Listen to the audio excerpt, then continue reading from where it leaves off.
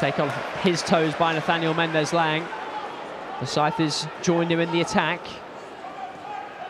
Bird lays it off to Mendez-Laing, who makes no mistake with the finish. There have been some wonderful moments of link-up from Derby County this afternoon. That may have been the best yet. Bird sets up Mendez-Laing, and Derby have a third before half-time. Well, three very, very good goals, all extremely different as well.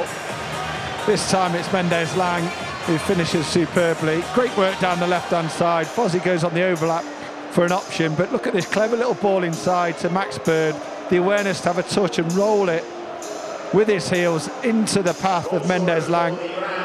Here it is again, the awareness of that, and then the finish, composed with real quality into the far corner. It's a brilliant goal.